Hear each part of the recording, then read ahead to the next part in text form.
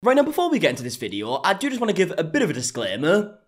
I don't really get it. Like, currently, this is the biggest piece of drama on TikTok, and to me, it just seems very petty and very easily solved, which actually, now that I'm saying it out loud, is pretty much every piece of drama on TikTok. But this one more than most. I genuinely wasn't even going to cover this, but it's getting millions and millions and millions of views, so, I mean, we know I like views, so we'll carry on, shall we?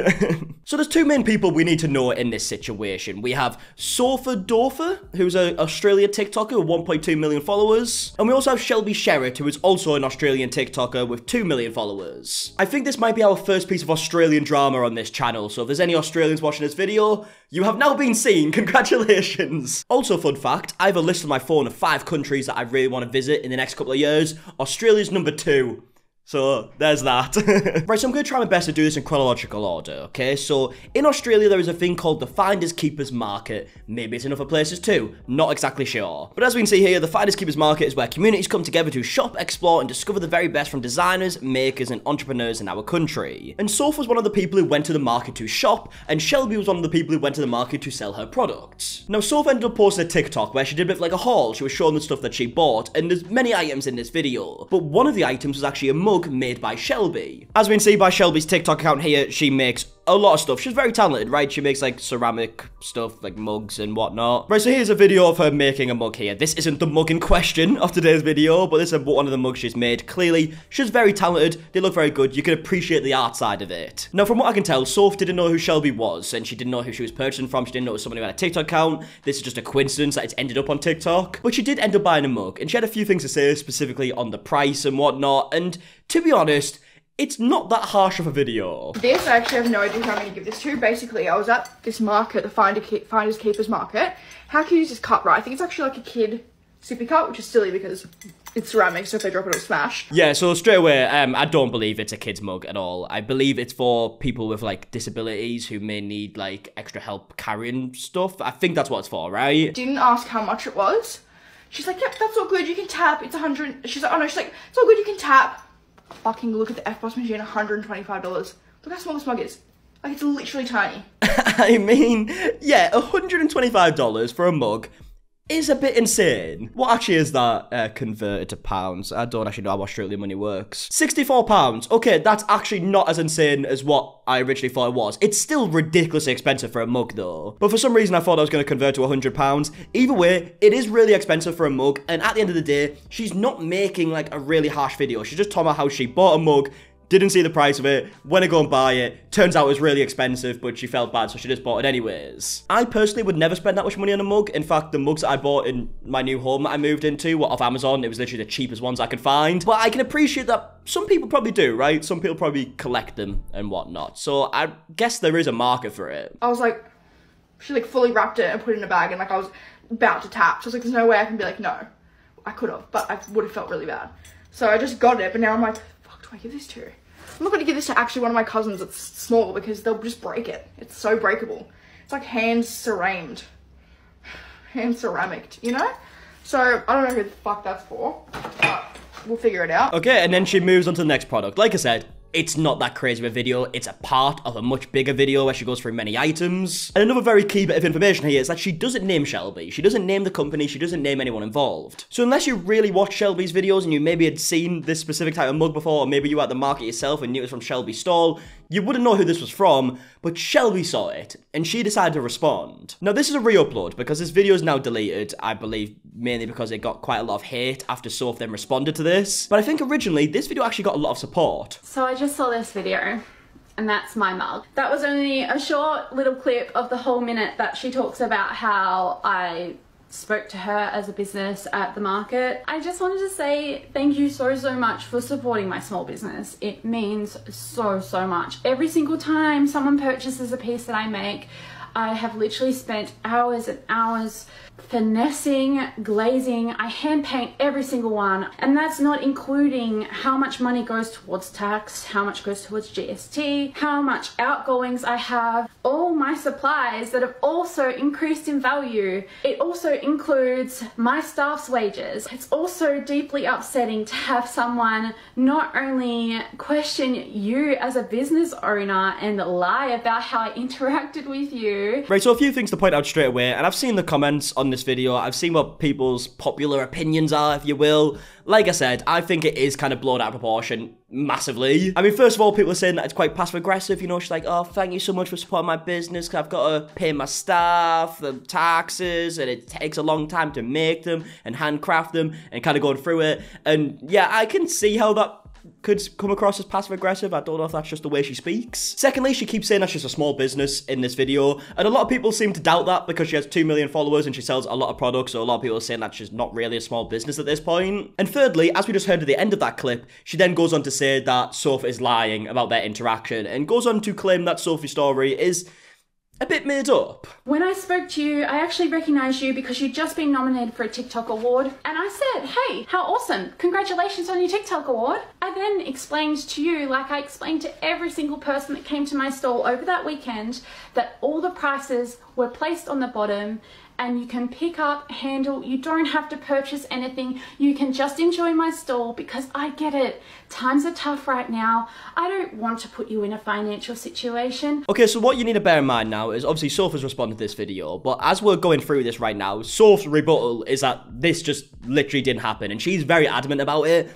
And it's quite convincing in her video, but again, we have no idea unless we see video footage of them at the stall. Who knows how the interaction went? But Shelby is saying here that she said to Soph, just like she said to everyone who went to that stall, you don't have to buy anything, you can just appreciate the work and whatnot. That seems like a lot to say to every single customer. Maybe it's true. Apparently the stall was ridiculously busy. That's why I'm saying that sounds like a lot to say to every single customer. But again, maybe it is true. But she's also going on now to say that Soph actually picked up the items and was looking at the price before she bought them. I watched you pick things up and look at the prices. You picked up a number of pieces of that strawberry collection because it's freaking cute.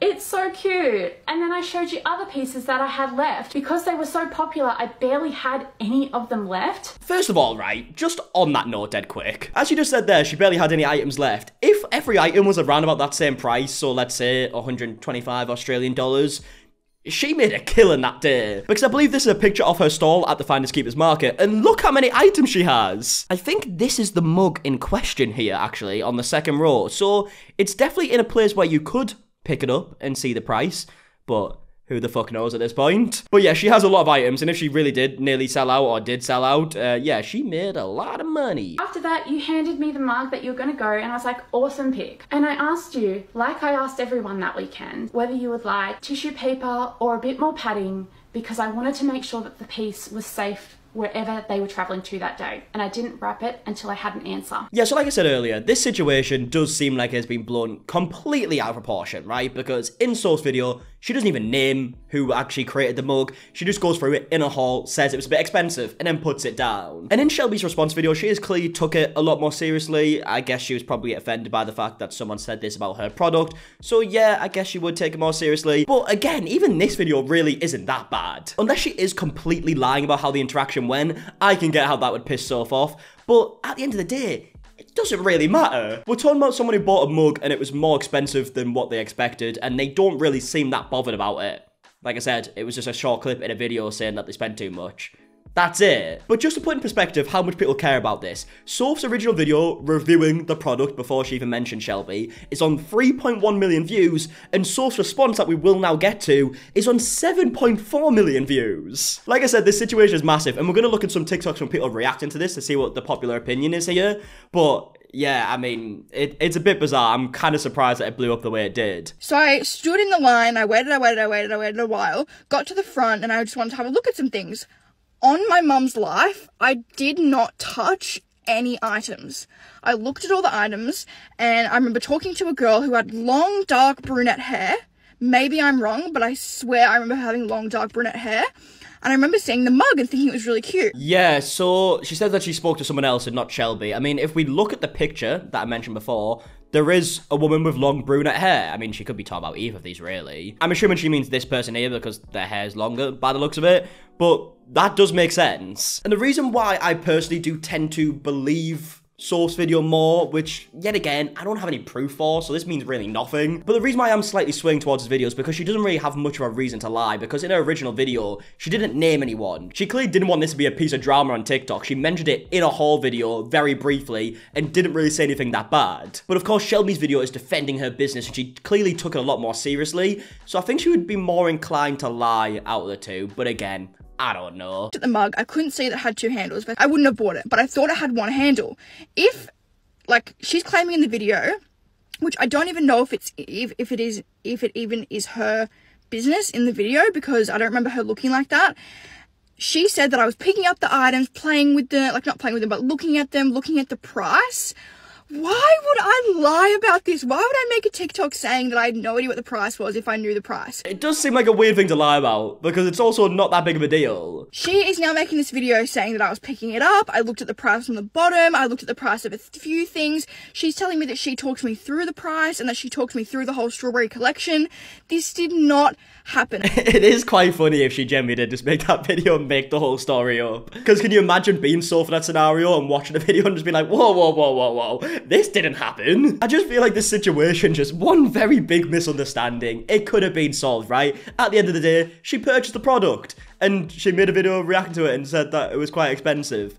That's really it. She could, of course, said no to purchasing the product when she saw the price. I do get the fact that she would be too awkward to do that, because I would do the exact same thing in that situation. I'd be like, ah, shit, we've already got to this point. I guess I'm gonna have to do it, aren't I? But yeah, like I mentioned before, this situation just completely blew up, and so many people are making videos, voicing their opinions on the whole situation. So I thought, let's go through a few of them, because I don't really have any strong opinions. So let's see some people that maybe do. The amount of hate I have for the mug community after they harassed a poor girl for accidentally buying $125 Australian dollar, $80 US tiny mug and being shocked by it. She didn't even name drop the company or anything. Sorry, I just love that first sentence. The amount of hate I have for the mug community. I mean, you don't have to bring them all into it. The way I have just woken up, watched 50 videos made about this mug, deep dived into the mug mystery, watched both Sopha and Shelby's responses. Shelby girl, you seem sus as. I've never been so invested in the ceramic world, and I fear I never will again. Are we team Sopha or Shelby? I've got to know. God, people are taking this seriously, aren't they? I mean, actually, let's have a look at the comments. What team are people on? The Shelby video was intense. Suking about no Well, I don't get what that's supposed to say. Telling Soph that she can give the mug back so it can go to someone more deserving, and that the 2 handles is for someone with mobility issues. I mean, I guess that is true. That is why the mug was made, right? Also, Shelby uses molds. It's not necessarily less work, but $125? Yeah, I'm not going to voice my opinions on ceramic works. I have no idea what that should be priced at. We got someone here saying Shelby, she's an unproblematic angel. Sopha didn't mention the business, nor did she put anything down. She just spoke about how the price was surprising. Shelby wasn't mentioned. I mean, yeah, it seems like people are slightly 50-50. To be honest, I don't know much about the Sopha and Shelby drama, but what I do know is that in any economy, $125 for a ceramic mug, that size is a crime, and I'm on the side of justice.